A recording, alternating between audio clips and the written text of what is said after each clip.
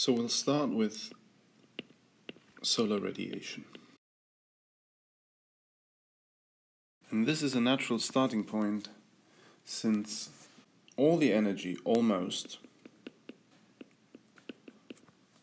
that is received by the Earth's surface comes from the Sun. Now, let's think a little more about what this means. What do physicists mean when they talk about energy? Energy is measured in what we call joule. And as you might expect, the joule is named after an old British guy with a big beard.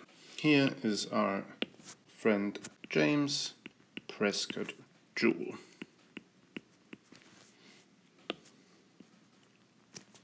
So what is a joule?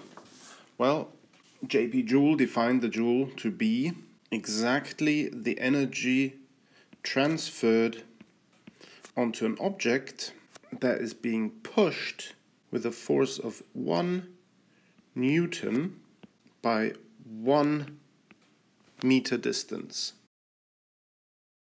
So 1 joule is exactly 1 Newton meter. That is the definition of the unit of energy. And the joule is part of the International System of Units, also known as SI units. And that's maybe confusing, but it's SI units because it's abbreviated from the French Système International.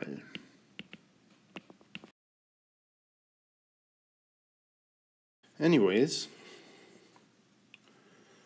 this was just a side note, because in this class we're less interested in the absolute value of the energy received, but rather we want to know how much the Earth receives from the Sun per unit time and per unit area. That is to say, if you consider 1 square meter of area on the surface of the Earth, we would like to know how much energy does this square meter receive in 1 second. And that's what we call the radiative forcing. And this is measured in watts per meter squared.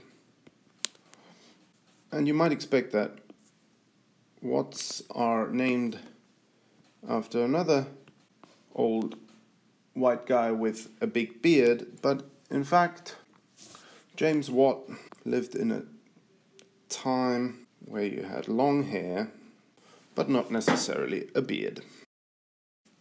So what is a watt? Abbreviated by capital W. A watt is the unit of power. And power is energy per unit time. In SI units, a watt is given in joule per second. So radiative forcing is measured in joule per second per meter squared. So now that we understand what radiative forcing means, we can ask the question, how much radiative forcing does the surface of the Earth receive? So here's our planet.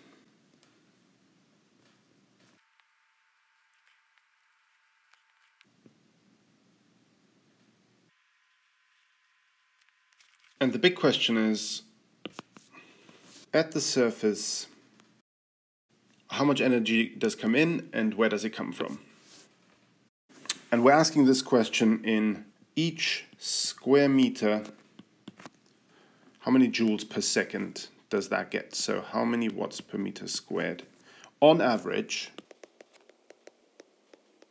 is coming in? So first, as I've already indicated, we have the energy of the sun. And the energy of the sun provides, on average, per meter squared, 240 watt. The next biggest contribution is due to the thermal energy that is emitted by the hot core of the Earth. And this is known as geothermal energy. How to best illustrate that? Let's think of our Earth, and the core is on the inside and it is hot and it is radiating heat to the surface of the Earth, and it is radiating so much that the Earth's surface receives about 0.06 watt per meter squared. The next biggest contribution is due to, as you might expect, radiative forcing from humans burning fossil fuels. Through factories and planes and cars. And this anthropogenic forcing drives a direct radiative component of 0.02 watts per meter squared. So you'll see that everything else apart from the sun is basically negligible. And that might be surprising because maybe you expected that anthropogenic forcing is much larger, and don't be fooled, it does contribute a lot to the energy imbalance that leads to global warming. But it does so by altering the composition of the atmosphere and changing how much of the energy provided by the sun is reflected back to the Earth's surface. It is not the heating of the human activity in itself that is driving global warming.